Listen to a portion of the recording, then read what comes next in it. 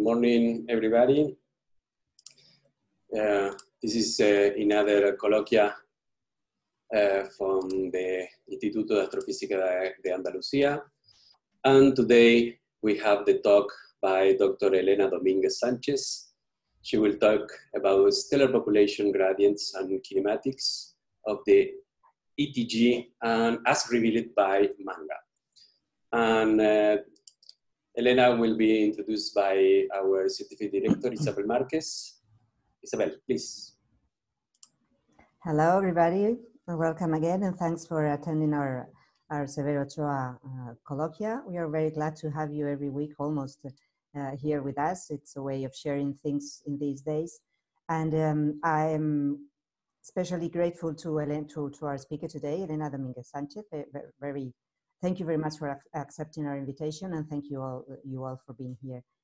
Helena Domínguez Sánchez is a postdoctoral fellow at the Instituto de Ciencias del Espacio, the Institute of Space Science, the ICE in Barcelona, where she develops several projects on galaxy evolution and machine learning since September 2019. Helena Domínguez Sánchez made her PhD at the Osservatorio Astronomico di Bologna in Italy and defended her thesis at the Universidad Complutense de Madrid in 2012 with the title Mass and Star Formation Rate Evolution of Infrared Selected Galaxies in the Cosmos Field. She then got her first postdoctoral position at the IAC in the Canary Islands and then at the Universidad Complutense de Madrid. In 2016, she had a joint postdoc position at the University of Pennsylvania and the Observatoire de Paris during 3 years. And after that, she came back to Spain to the IC in Barcelona. Her work focuses on galaxy formation and evolution from an observational point of view using large astronomical surveys, both photometric and spectroscopic, over a wide range of wavelengths, from the X-rays to the far infrared. She is also an expert of artificial intelligence applied to astronomy, with the ultimate aim of her research being to understand how and why the properties of galaxies have changed across the history of the universe by exploiting big data surveys. So today she is going to talk about the star population gradients and kinematics of early type galaxies as revealed by the survey MaNGA. So thank you very much again, Helena, and I take the opportunity to extend in this invitation for a true visit to the IAA when time permits. Thank you. Thank you very much, Isabel, for the nice introduction. It's my real pleasure to be here presenting the work in the Severo Ochoa Colloquium. It's an honor for me, and I only wish it was in person, but as you said, this is just a delay. We will make it. So I'm going to start sharing my screen so you can see my presentation. Oops, sorry. Okay, compartir. I hope, can you see the first slide now? Yeah. Mm-hmm. Yes. Can you see my mouse too? Okay, perfect. So I'm going to talk to you about the stellar populations of early type galaxies revealed by the MaNGA survey. This is going to be a kind of dense and intense talk, so I hope you don't get too bored. I will try to focus your attention with bright color plots. This is the summary of most of the work that I have been doing during my postdoc at University of Pennsylvania with the valuable help of Mariangela Bernardi. And as Isabel said, I'm part now of the IFE, and I continue my research with this data survey, the MaNGA survey, which is a great data set. And I continue doing some research, and I will show you in the last slides some of the ongoing projects. Okay. So this will be the outline of the talk. I will first try to convince you why early type galaxies are important and why we would like to know about them. Then I will introduce the data set, the MaNGA survey, and I will tell you about the stellar population gradients of elliptical galaxies. Then I will show you how if the ellipticals are classified into slow and fast rotators, they show very important, significant differences in their stellar populations. Then we will do I will present you the same kind of analysis for the lenticular population, and I will discuss whether lenticulars are early type galaxies, elliptical galaxies, fast rotating just seen face on. Then I will focus on the two mass scales which are very special. And if I have the time, I will give some words about the IMF, the effect of IMF in the estimate of the stellar masses and the fundamental plane. So the first thing that one needs to know when studying early type galaxies is what does early type mean? Early type, it's a classification based on the morphology of the galaxy, where according to the Hubble sequence, galaxies can be ordered from very smooth and round systems with no future signs to things where the bulge is getting less and less important and the disk starts to appear. And so here you have the spiral galaxies with the disk and the bulge component. And this bulge becomes less and less important and the spiral arms become more and more untight, which are the late type spirals. And then you also have the regular galaxies with no well-defined shape. And this lower branch is just the same, but with the presence of a central bar in the middle of the galaxy. So basically, when we refer to early type galaxies, we refer to both ellipticals and lenticulars. And the lenticulars are just a mixture of spirals and elliptical galaxies because they have a bulge and a disk component, but no signs of spiral arms. So in this work, I'm going to focus on this population over here. Why do we care about the morphologies and what are the differences between what we know elliptical and spiral galaxies? And the interesting thing is that these differences in morphology also reflect very clearly in the intrinsic properties of galaxies, such as mass, where the early type galaxies are much more massive than the spiral galaxies.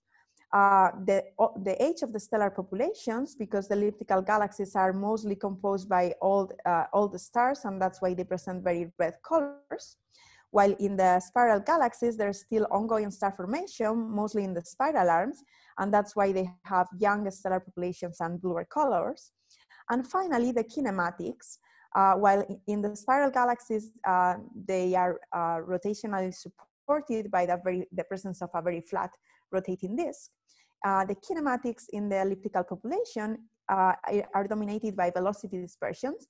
So are the random motions which keep the galaxy turned together. We can study the two populations by just making use of photometry. This is an image of an elliptical galaxy.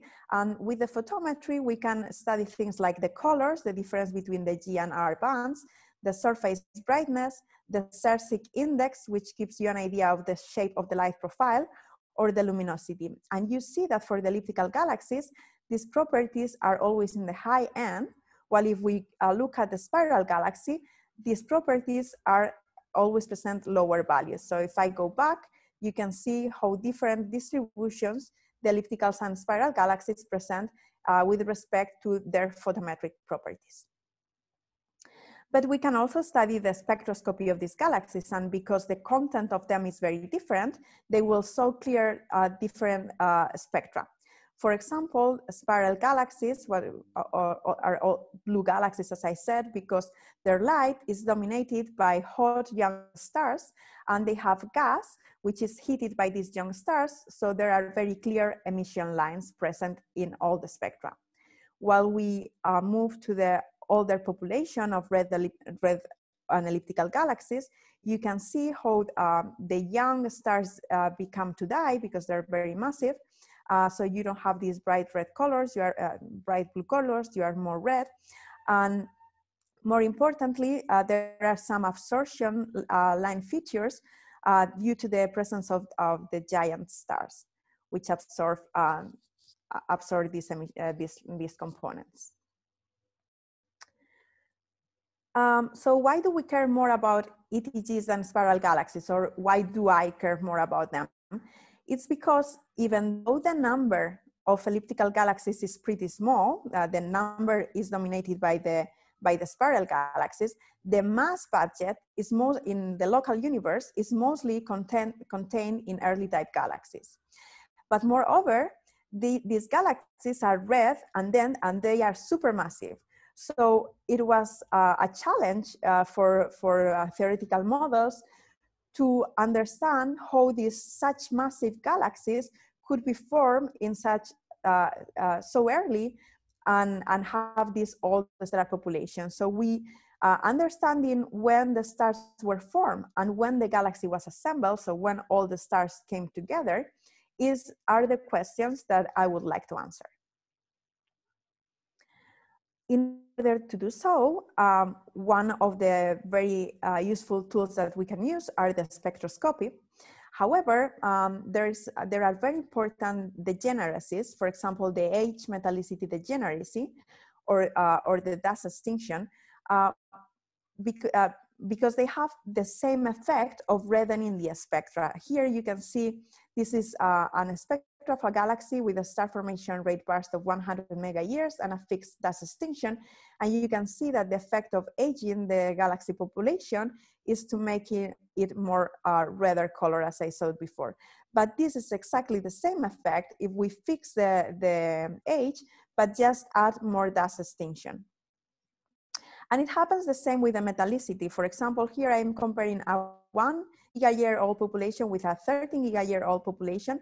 But just changing the metallicity, you can see that the spectral shape are very similar. And there are features like H-alpha, which are very similar, while you only detect the difference between the two with some absorption features, such as the leak indexes, which is what we will use to measure the stellar populations of our sample. And in order to do so, we need to use very high signal to noise spectra, because these are weak features which are not revealed when the signal to noise is low. In addition to, until a few years ago, most of the spectroscopic studies were done by single aperture spectroscopy. So you had one spectra per galaxy, you integrated all the light or with a slit or with a diameter aperture, but you have only one spectra per galaxy. The revolution came with the integral field spectroscopic surveys, because they provide spatially resolved stellar populations, because now you have different spectra in different locations of the galaxy. And moreover, this also allows you to measure the kinematics by deriving rotational velocities and velocity dispersions. So around 10 years ago, the first surveys came, for example, Sauron and Atlas 3D, which were able to study around 300 early type galaxies. And in these first studies, we could already see the dependence between size and mass, and the different rotation patterns. Here you see the rotational velocity over here. With more recent surveys, which have increased the number of early type galaxies, like SAMI, Khalifa, that many of you here are very familiar with, or Massive. And now, with these kind of studies, you can see how, for example, the color versus mass relation changes with respect to the age of the stellar population. So you can see here the younger population being the fainter and bluer one, while, as I've been saying so far, the older population are the redder elliptical galaxies. And you can combine these two things and plot, this is the ratio of random to motion movement. So these will be fast rotators and these will be slow rotators. And you can color code this by the age of the stellar population. And you see that there is a clear dependence where the fast, slow rotators, which occupy this region over here, are the oldest population from the early type galaxies. And these are works previous from our papers, but I will show very similar results in our work. So I'm going to now pass to the second point, where I'm going to introduce the MaNGA survey.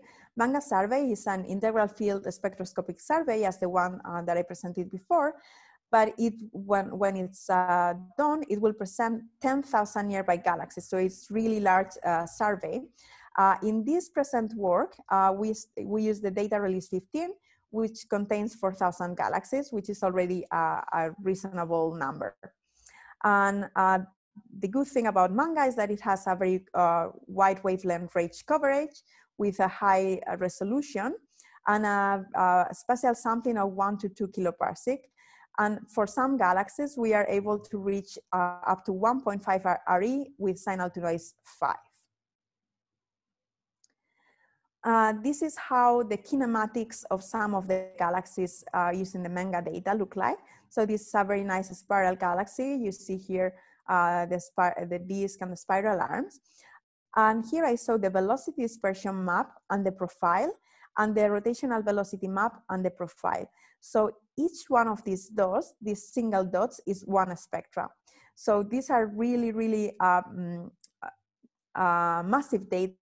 For some of the galaxies, we have more than 4,000 spectra, so we have a lot of information.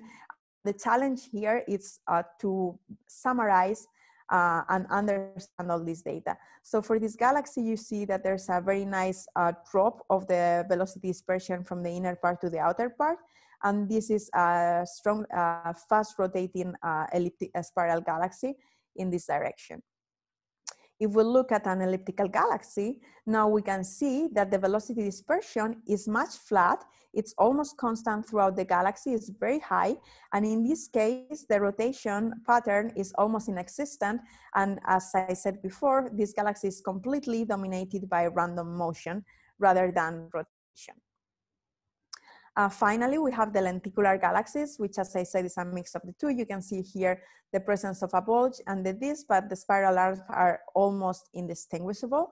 And in this case, we have a little bit of a rotation and a big drop on the velocity dispersion.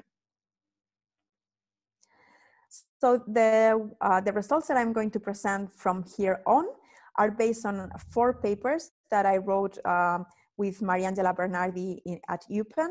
And I'm going to try to summarize the more important findings, but I may not have time to talk about everything. So if you're curious about something that I skipped, please ask me later in the question task. And to focus your attention, because I know that Zoom-in talks can be a little bit boring, I just want to share with you this beautiful picture of Philadelphia, which is where University of Pennsylvania is. This is the campus with Penn over here. And this is where I developed most of the research. It's a great city to live in for a few years. But let's go back to science. So what are the scope of these 4 papers? We want to study the stellar population gradients of both the elliptical and the lenticular galaxies when initial mass function variations are allowed. Usually, IMF is something which is very difficult to derive. So most of the studies set this IMF fix to simplify things. But in this case, we wanted to see the effect of allowing for IMF variations. Why is this important? Because understanding the age metallicity and alpha-enhancement gradients are fundamental for constraining galaxy formation models, mass assembly histories, and in particular, distinguishing between inside-out or outside-in quenching scenarios. And also, as I also in my last part of the talk, the mass to light profiles, when allowing for IMF variations, have a very important effect when deriving the stellar mass, both from photometry, but also from the dynamical stellar mass.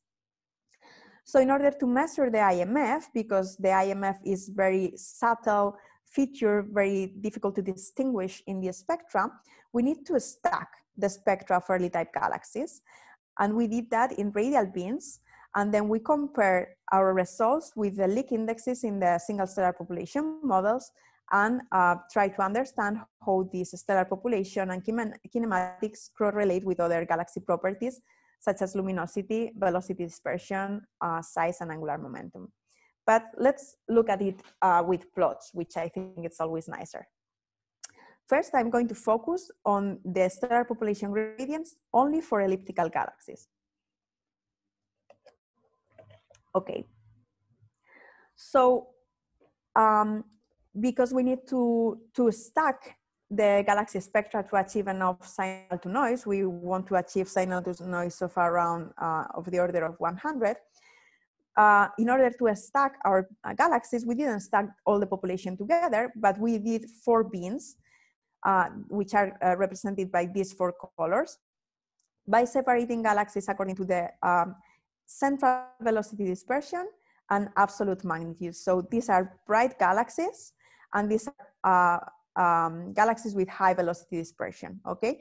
And try to keep in mind this color code, because I will use it in the next slides. So this is, now we focus on one bin. We take all the galaxies from this bin, and then we take all the spaxels within radial bins and stack them together.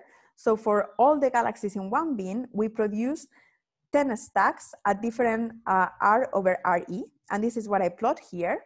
In this case, the spectra have been separated for visual clarification, but here the spectra are zooming in the regions of the leak indexes we are interested in measure, H beta, magnesium, the 2 irons, titanium, and 2 titaniums.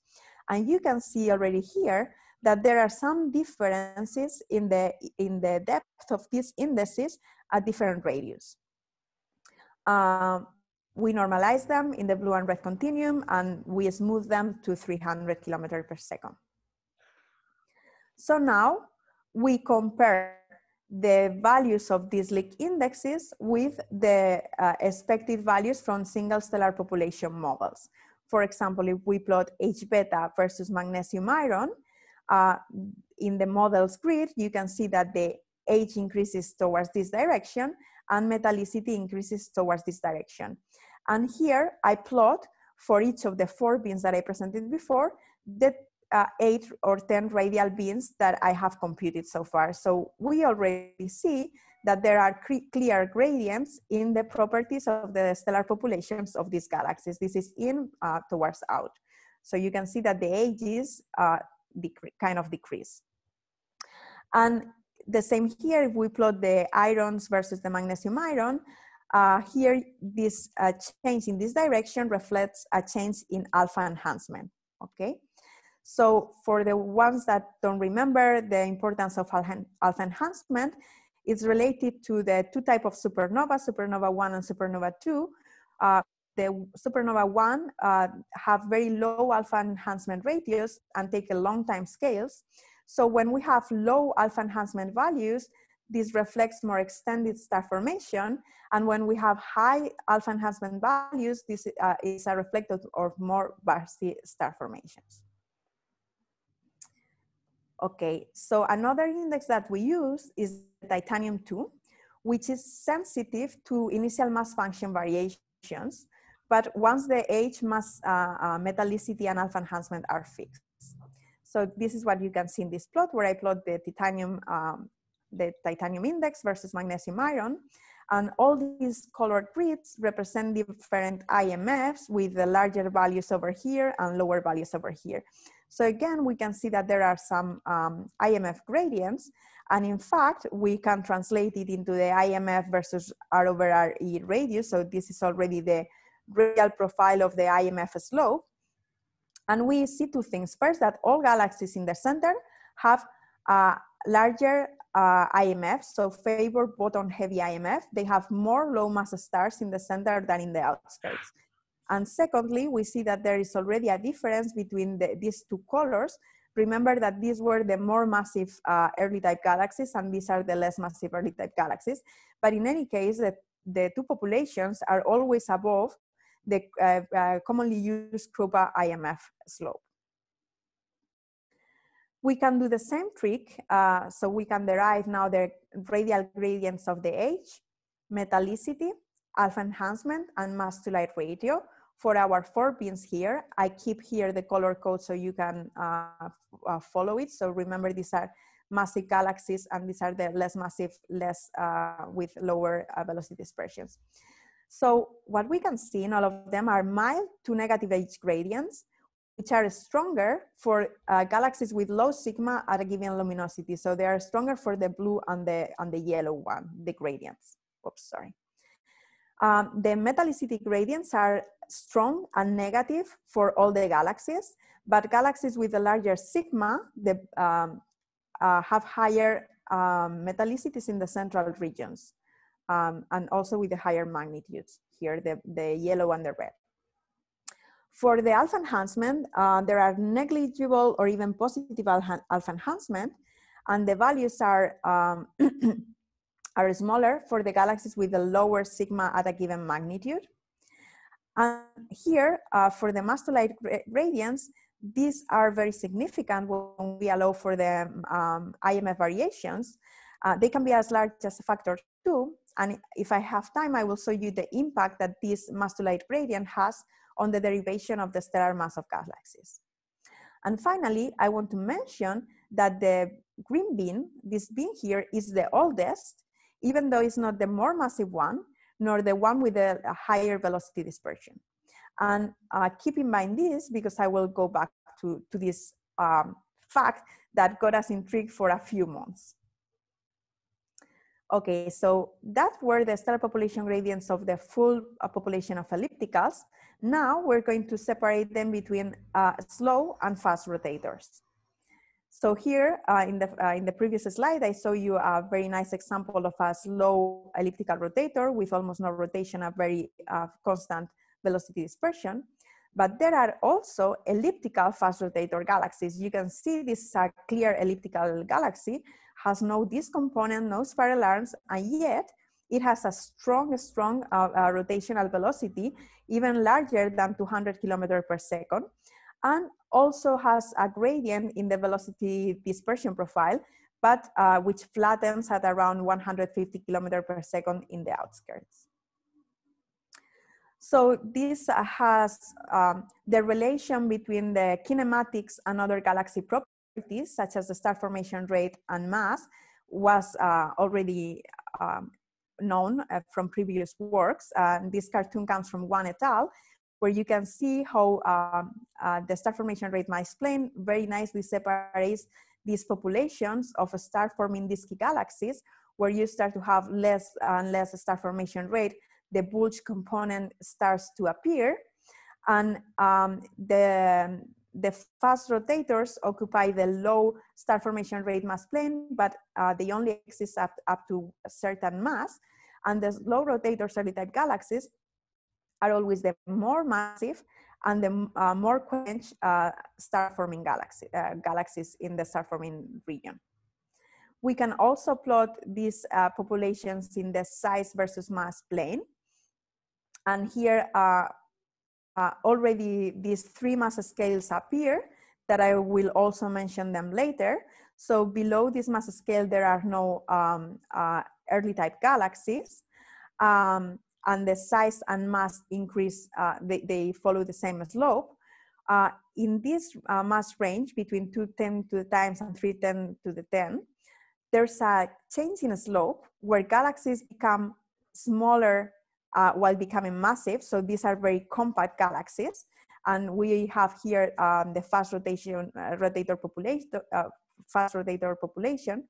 Now in this other mass range, the slope changes sign again. So again, size increases with mass. And it's only at the very high mass n where the slow rotators appear. So we did that for our sample of elliptical galaxies. We divided our sample into large and small. So here, the four colors that I have before, I split it into dark and light. So these are the large and the small galaxies according to their size absolute magnitude relation. So galaxies which are above their median for their bin are considered large, and galaxies which are below the median are considered slow. And what we saw is that if we divide the sample into slow rotators and fast rotators, the fast rotators are smaller than, the fast rotators are smaller than the slow rotators, this is a typo, of the same luminosity or mass. And this could be an indication that these fast rotating galaxies had more dissipation. We also studied the stellar populations of elliptical, of fast and slow rotator ellipticals, okay? So in order to distinguish between fast and slow rotator, we made use of the angular momentum versus ellipticity diagram. And we define as slow rotators the galaxy which fall into this tiny little square over here. So we did the same trick. We did the stacking of the spectra. We measured the leak indexes. And now here I plot the H beta versus magnesium iron for the fast rotators and the slow rotator elliptical galaxies in this particular bin. And already from this plot, you can see that there's a striking difference in the age of these two populations. And in fact, it's not only the age, but it's also the metallicity and the alpha-enhancement. And fast rotators, which are the ones represented by the empty ellipses, are younger, more metal-rich, and less alpha-enhanced than the elliptical slow rotators of the same bin. And we did that for the 4 bins that I presented in the previous image.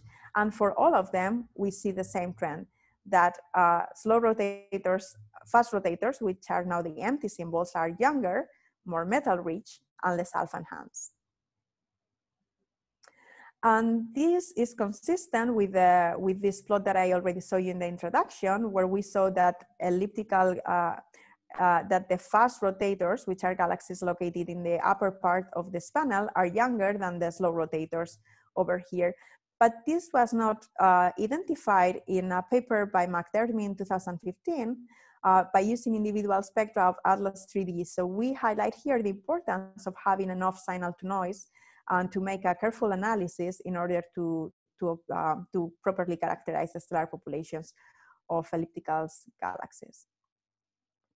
We also try to study the environment dependence by dividing our galaxies into central, satellite, and becoming to halo masses above and below 10 to the 13.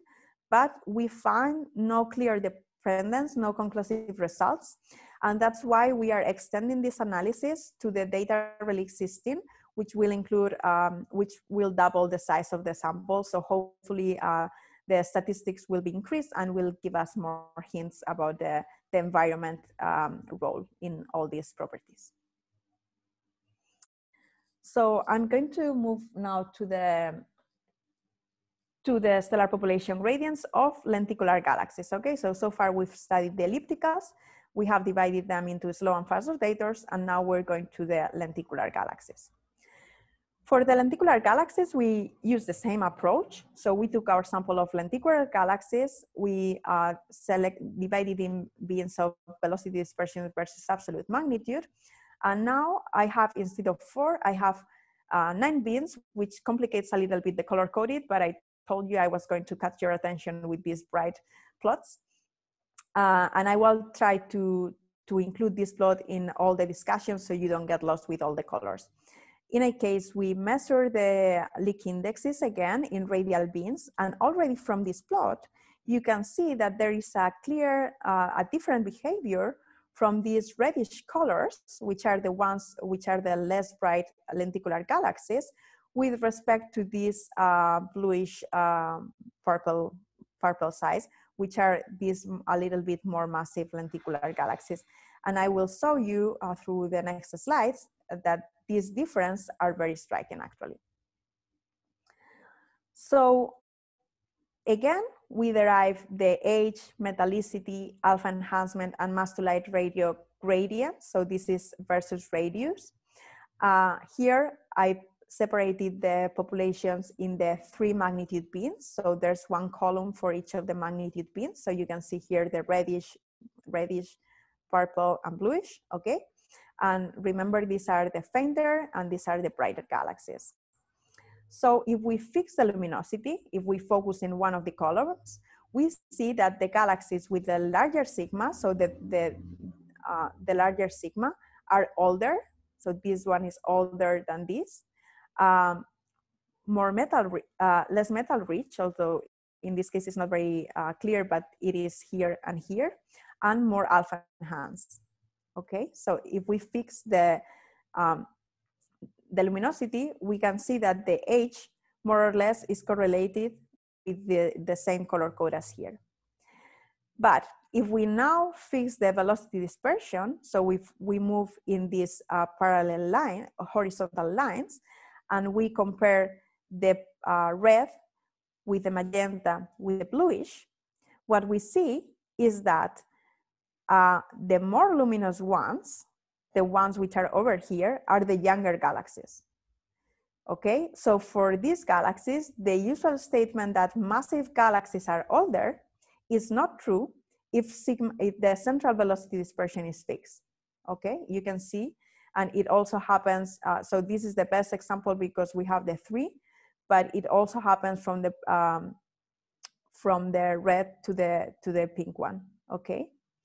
And this is exactly what happened with the green bean that was striking us for a few months, and is that the green is older than the yellow in the same sense that the red is older than the pink. Okay, so there was also a little bit of discussion in a few papers about the existence of elliptical fast rotators and the fact that they could be lenticular galaxies just seen face on. So this is what we wanted to test here. Here I saw, this is a lenticular galaxy, and this is a fast rotating galaxy. So you see, more or less, like this, it would be difficult to distinguish them. So what we did was to select galaxies with a low ellipticity. As you can see here, we divided our sample into elliptical slow rotators, elliptical fast rotators, and lenticulars. And you see here how they behave in the ellipticity versus mass plane. So the lenticulars and elliptical fast rotators, the green and the blue colors, they have very similar rotational velocity at RE, while the slow rotators have a much lower rotational velocity. But on the other hand, the boost to total for the fast rotators is more similar to the one for the slow rotators than for the lenticular galaxies. Also, if we study the velocity dispersion in the center and at 1RE, we see that there's little variation for the elliptical slow rotators and for the elliptical fast rotator, while there's a great variation in the lenticulars. This is probably better expressed here as the fraction of these two. And you can see that the lenticulars have a much larger gradient of velocity dispersion than face-on elliptical fast rotating, and even higher than the elliptical slow rotator. This is the difference with respect to kinematics. Now we can also study the difference in the stellar population. So basically in this plot, I'm combining the lenticular population with the elliptical population. Remember, these were our 4 starting colors. Now we added 2 additional panels to be able to compare, to extend our comparison. So now the green and the green belong to the same bin, blue and blue, purple, purple, and pinky, pinky. And we plot here the age, metallicity, alpha-enhancement, mass to light ratio profiles for the lenticular galaxies, which are the filled symbols, and for the elliptical galaxies, which are the empty symbols, okay? So in general, the lenticular galaxies, which remember are the field symbols, are younger, more metal rich, and less alpha-enhanced when you compare them with ellipticals in the same bin. But more importantly, if you look at the gradients, okay, so here I'm plotting the difference, the age versus metallicity from the inner part, which is plotted as the circles, and how these gradients move, okay, around these sides. So we focus on the lenticulars, which are the field symbols. They have strong age gradients. They move a lot in this direction, but they have almost fixed metallicity gradients. And this is just the opposite that happens for the elliptical fast rotator. They have almost flat age profiles, but they have stronger metallicity gradients. So by comparing the slope of the velocity dispersion and the stellar population gradients, this suggests that we cannot just conclude that elliptical far rotators are lenticular galaxies seen face on. And one of the things that the scenarios that we propose is that they can be a result of a major merger between an elliptical galaxy and a fast rotating galaxy, which can be this galaxy or another fast rotating galaxy. Okay, so now I'm going to move to the two mass scales, which are special, which we already saw in the cartoons that I saw before. But we also saw this, the effect of these mass scales in our data.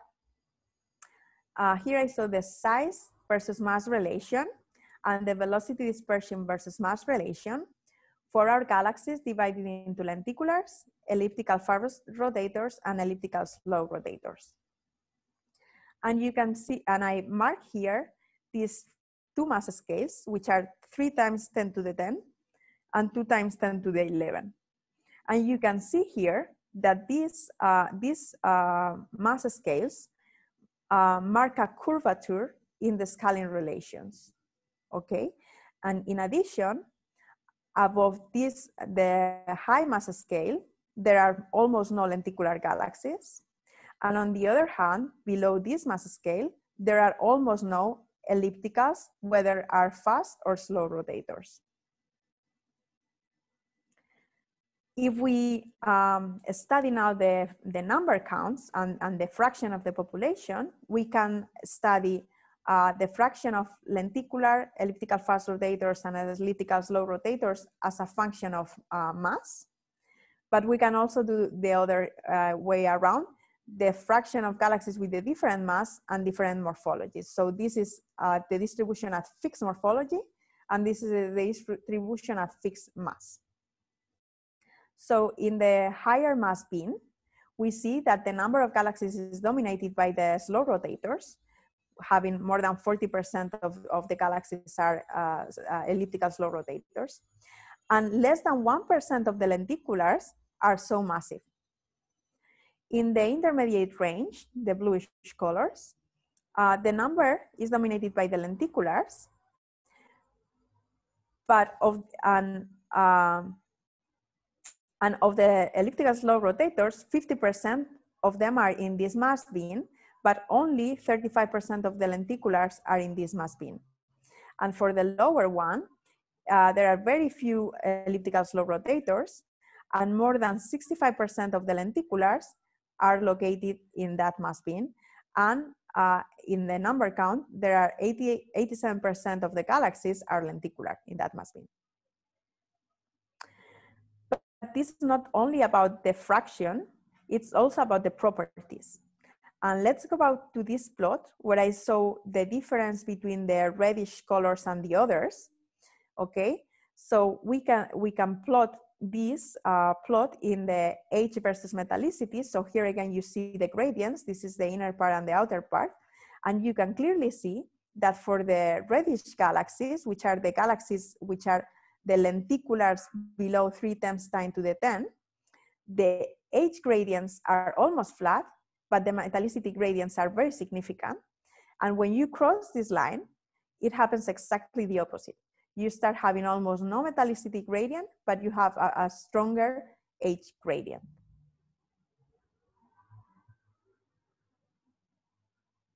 Okay, so I'm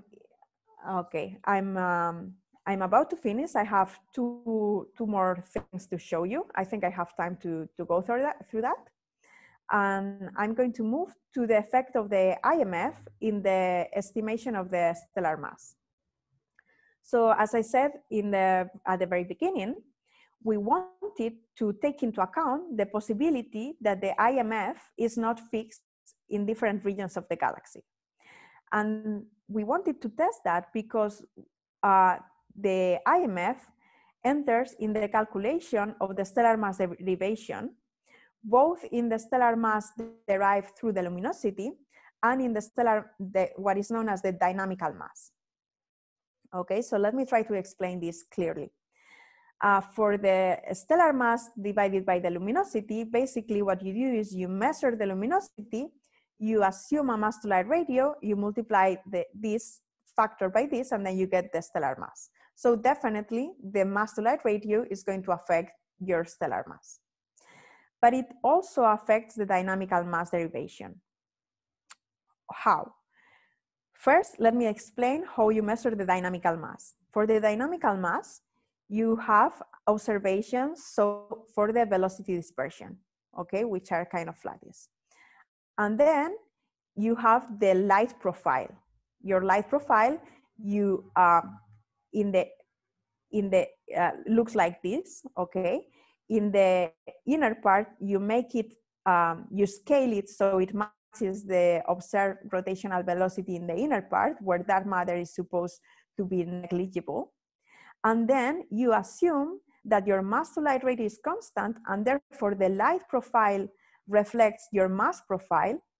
So once this scaling is done, then you assume that the mass profile is the same as the light profile. But what happens if your mass to light ratio is not constant and you have less mass for a given light at a given radius? Then your mass to light ratio, your light profile will be larger than your actual mass, okay? So you will have less mass, and this at the same time translates in more dark matter, because the difference between what you expect between the observed rotational velocity and the observed mass is the dark matter component, okay? So basically, the difference of having a mass to light gradient or not having it is that your light profile is not anymore a reflect of your mass profile. You have to take into account the difference between the mass and the light profile. And as I saw in a few slides below, we saw that there are very significant mass to light gradients up to a factor of 2, which, as I said, they are higher in the inner parts and lower in the outer parts. So if you compare the dynamical mass versus, so this is the ratio of the dynamical mass versus the stellar mass versus sigma. And we saw for a few years, there was a very large discrepancy between these two. And because it correlated with velocity dispersion, many people thought that, okay, so instead of deriving the dynamical mass just as a function of the velocity dispersion, let's add the difference of the light profiles, but let's assume that mass to light is constant. So this improves things a little bit. But the real agreement comes when you take into account not only the different light profiles due to different morphologies, but also the inclusion of the mass to light ratio. And here, these two masses, the dynamical mass and the stellar mass, are reconciled. But what is more important, so this is the stellar mass function by using, this is the dynamical mass, and this is the stellar population, the stellar mass using a Chabrier IMF. So you can see that this mass estimate had a big effect on the stellar mass density, which is a very important parameter for our understanding of the universe. So the good thing about the mass to light rate variations is that it reconciles the two, but not by increasing too much the mass function using the Chabrier IMF, but rather by making the dynamical mass much slower. And this is good because it's in better agreement with theoretical models and simulations. So in conclusion, it's the dynamical mass which is mostly affected by assuming a mass to light ratio constant, while the assumption of using a fixed IMF like a Krupa base for deriving the stellar mass is not so important for the total mass estimate. Okay, and I think I have some minutes to talk about the fundamental plane. So for the fundamental plane is basically, you can express the mass as a function of the radius and velocity dispersion for the virial theorem, and you can express the light the luminosity as a function of the product of the radius times the luminosity. So you can rewrite this, and you will have that the radius is proportional to the velocity dispersion and to the luminosity, to the flux, sorry. And because one of is distance dependent and the other is not, this is interesting for cosmological studies. So if we compare this with this, we will expect this alpha coefficient to be a 2 and this beta coefficient to be a -1. So we did the fundamental plane here, radius versus all this formula over here, which takes into account velocity, dispersion, luminosity, and also the V/A. And the first thing that we notice is that if we only include the elliptical slow rotators, then this fundamental plane is much thinner than if we include fast rotators or lenticular galaxies. So we got the thinness, we removed the scatter by quite a lot. However, there's still this tilt. Remember that I told you this should be a 2 and this should be a -1, but these values are not the same. But if you now replace the intrinsic brightness and take into account the mass to light ratio, now this coefficient, apart from this fundamental plane, apart from being also with a small scatter, now these values start to resemble the 2 and -1 that we expect from the virial scaling relation. Okay, so finally I reached to my conclusions. This was a lot of information, so I'm going to try to summarize the take-home messages. There's a very important difference between elliptical fast and slow rotators, and the fast rotators are younger, more metal-rich, and less alpha-enhanced, and smaller than the slow rotators of the same luminosity and central velocity dispersion. We also try to demonstrate that the elliptical fast rotators are not just phase-on lenticulars due to their velocity, to their kinematic profiles, but also to their stellar population profiles. And it suggests that this could be the result of a major merger between and a fast rotating galaxy. And finally, I want to remember that the statement massive galaxies are older is not true if the central velocity dispersion is held fixed. Okay, regarding the two special mass scales, in the higher mass n, this is totally dominated by elliptical slow rotators. In the intermediate mass, there are a lot of lenticular galaxies, which show strong velocity dispersion and age gradients, but little or no metallicity gradient. And in the lower mass range, there are very few ellipticals, and the lenticulars have flat age and velocity dispersion profiles, but but significant metallicity profiles. Regarding the IMF variations, the mass to light gradients resolve the discrepancy between the dynamical and stellar population-based estimates. And regarding the fundamental plane, if we only use elliptical slow rotators, then this fundamental plane is remarkably thin.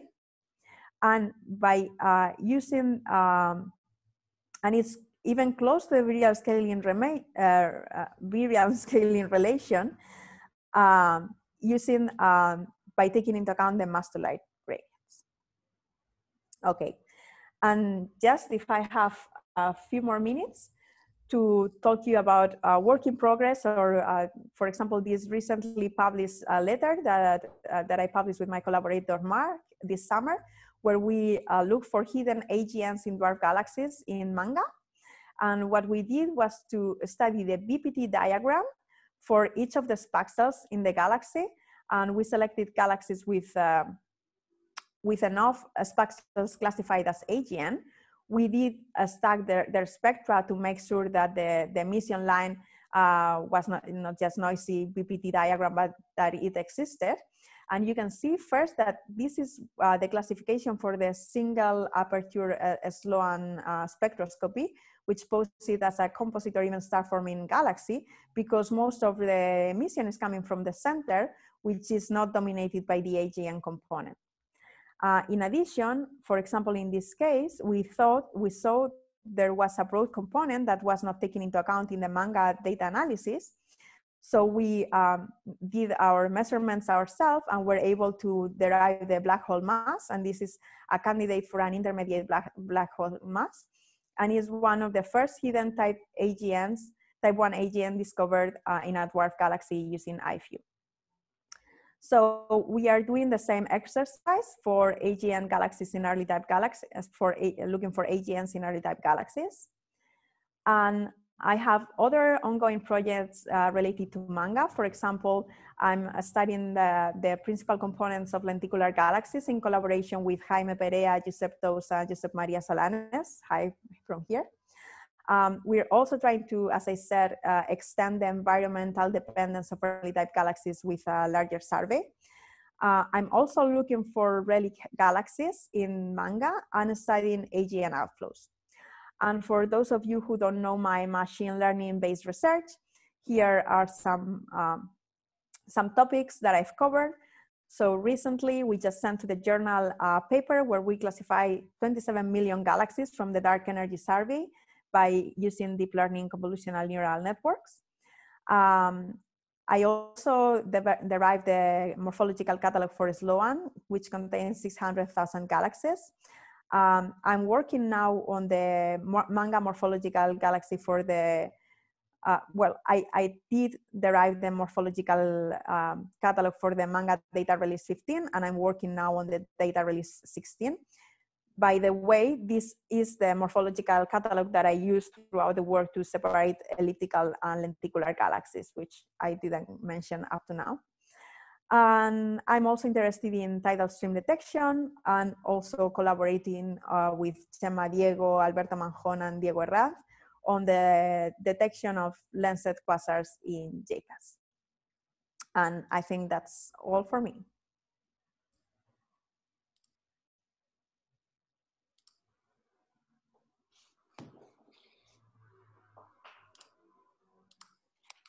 Thank you very much, Helena, for very nice talk, impressive work. And now... Thanks for your patience. I know it was a lot of information. Well, very complete work.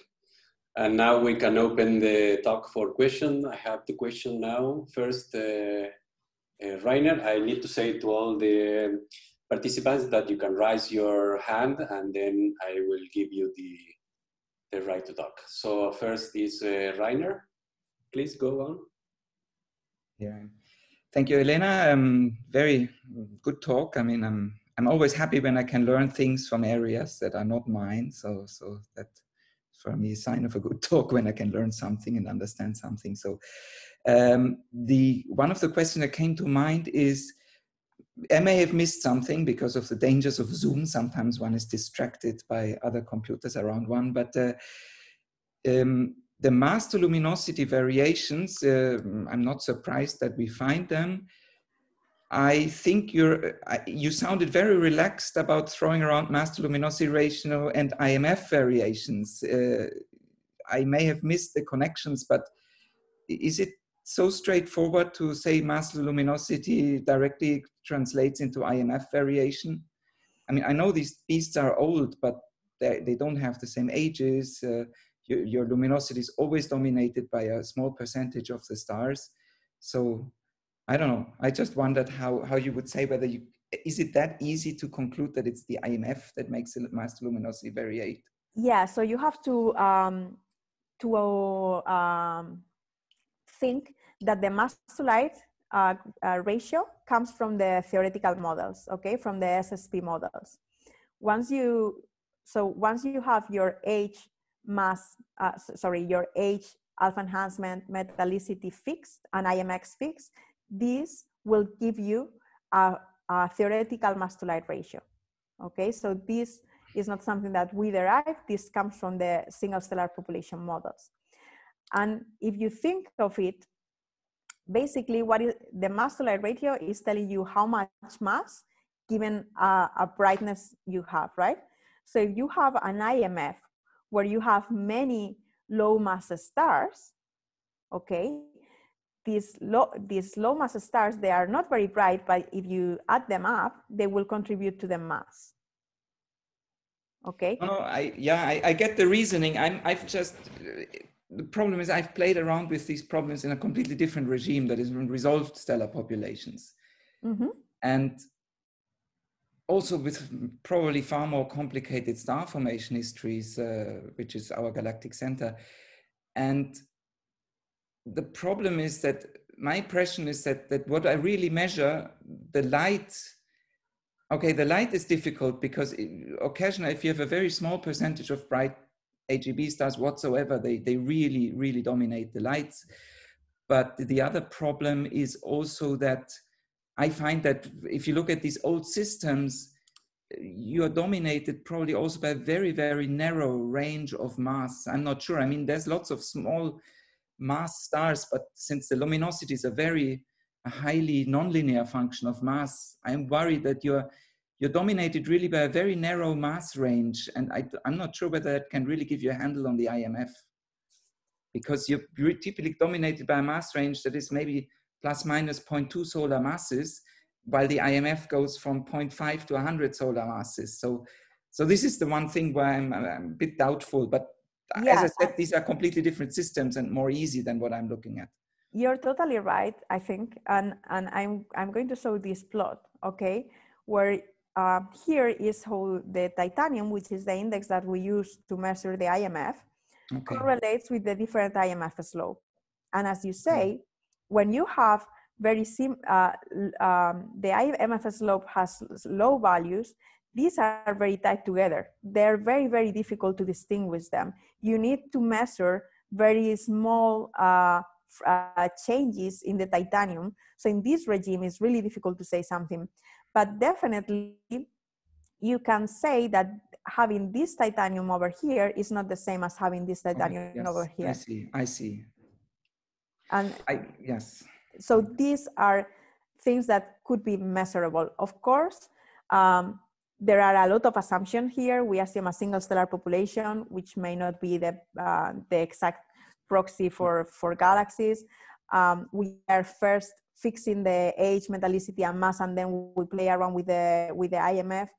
So of course, we are subject to uncertainties.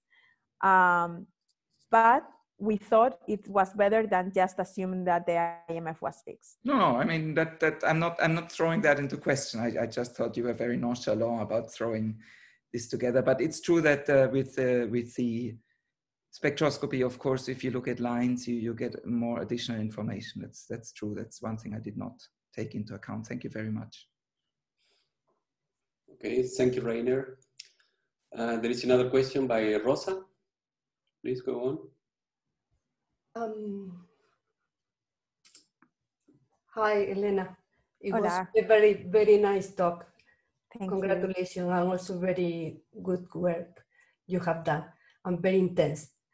So I have a question also related with the IMF, but because they have mainly covered, I will change a little bit the question.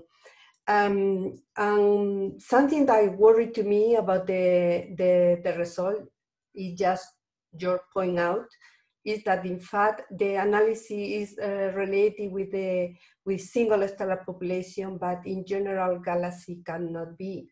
Also now we know that even in particular the lenticular and also the fast rotator cannot be considered as a or modeling as a single stellar population. So I wonder if you have checked in some of your results, assuming, for example, a full spectral fitting and different combination of star formation history of or using no parametric code that give you answer that it is more related with a composite stellar population for this object. Yeah, that's a very interesting question. We did not take into account different star formation histories, nor full spectral fitting code. For one reason is that other teams in MaNGA were doing this analysis. For example, there is the Firefly catalog, which does the full spectral fitting and derives a stellar population for each of the spaxels. So we thought we wanted to have a complementary approach to also see how things change. What we have done quite a lot, and this is included in the appendix, is to study the different results by using different models. Because I didn't mention it here, but so far everything that I presented was using the Miles library from ETGs, but we also use the Marathon and the Tag-and-Worthy libraries. And the results are very different just by using different single star population models. So if you start including the star formation histories, yeah, the results will be affected. This is something that we have to accept, that this is not totally true, that there are some uncertainties which come with our assumptions. So I think that the important thing is to mention which is your method, so that you are able to compare fairly with other works using similar approaches. Okay, thank you. On the other hand, I will happy that you find a very similar result for the fast rotator to the result that we have obtaining with the Khalifa using the full spectral fitting.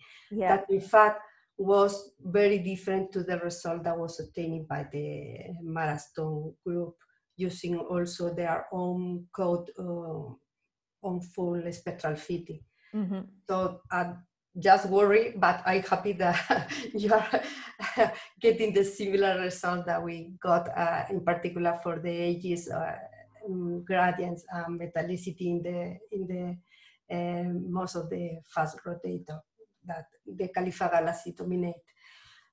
Also, the other question is more related with another concern that I have with respect to the MaNGA data, is that in fact the MaNGA is covering mainly the central 1.5 effective radio. They cannot go further in observing the most of the galaxy, and also because the sample is significantly far away. That's, for example, the Sauron or the Atlas 3D or the Khalifa galaxy. You are covering this special distribution with only a small number of fibers. So how can affect your result? Did you make any change of how changing the gradient if in the case that the galaxy will be covered to further distance, or also you can cover with the better spatial resolution? So regarding the spatial resolution, I'm not an expert on the MaNGA pipeline, but I think they use a dithering method. So basically they move a little bit the pointing.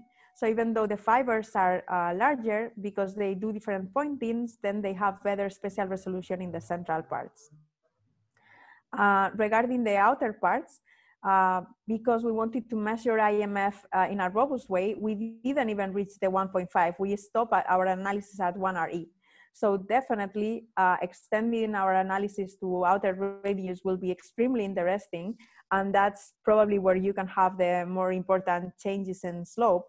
So one has to be very careful when comparing gradients to up to which radius the work was analyzed.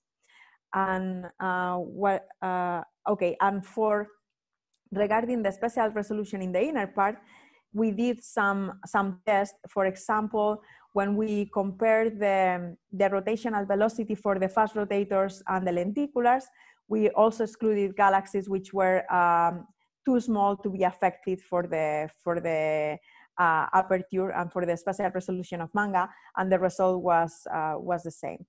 So we have taken that into account at some extent. Okay, thank you. Thank you, Rosa. Here, Mark, want to ask a question?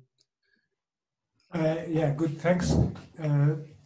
Very nice talk. I appreciated going over so much material with such big samples. One of the improvements of big samples comes with the fact that then you also address the numbers, kind of the number densities. And so my first question was about the question of volume corrections. You sample a range of redshifts, and you know, M32 would not be visible at Virgo as a galaxy, pretty much. So this is one question. I don't know if you've discussed it during the talk, but I didn't detect it. So if you could go over the question of the kind of the completeness corrections. Yeah. I'm sorry. The two questions together.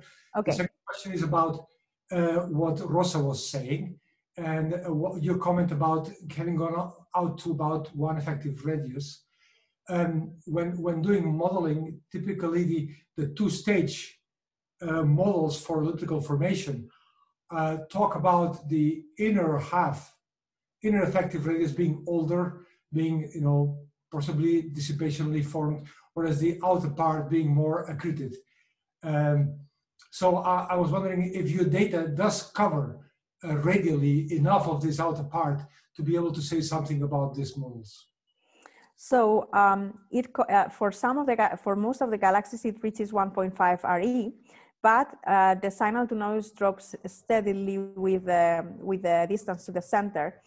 And therefore, you can do that kind of analysis, but of course, not measuring the IMF. One good thing, one result that I like about our work, I didn't present it here, but if you look at the stellar population profiles by fixing the IMF to group or allowing IMF variations, in general, the trends remain the same. So the IMF mostly affects the mass to light gradient, but it doesn't really affect the differences between the ages of the different stellar, of the different beams, nor the shape of the gradient. So maybe we could think about extending the analysis to outer radius by reducing the signal to noise if we don't care about the IMF so much. And that's something that could be done. And I think it's really, really interesting. I'm also very interested in observing some of these samples to outer radii. And last year I made a GTC proposal, which was rejected, but I will try to improve my proposal content, because I think it will be nice to observe at least a few of these objects to the outer regions. But again, these objects they're very faint in the outskirts, so you need a lot of observation time, and you know that there's a lot of competition for that. And regarding the volume corrections, you're totally right. I forgot to mention, of course, we apply the volume corrections. Each galaxy in MaNGA has a correction due to the volume limited sample, and all these fractions that I saw are volume limited corrected. Thanks for thinking about this. Thank you, Mark. And we have another question. Abidou, please go on. Yeah, thank you very much. Thanks a lot for this brilliant talk. It's very interesting. I have a quick question, but I'm afraid it's going to be a bit off topic. But you briefly mentioned or you showed the angular momentum, variation of the angular momentum for the early type galaxies. Mm-hmm. I believe for fast and slow rotators. I'm not quite sure. I was curious to see whether you would show us the same plot for the lenticulars, when we know that on average, the angular momentum of early type galaxies is kind of lower than that of spiral galaxies, late type galaxies. So I was wondering to see whether how this compares basically to lenticular galaxies. Yes, so that's a very nice question. I didn't show because actually all of the lenticulars are fast rotators. So they all fall, I think it's 3 or 4 galaxies that are just in the age of the slow rotator, but that's why I didn't separate the lenticular sample into fast and slow rotators, because all of them can be considered fast rotators. Oh.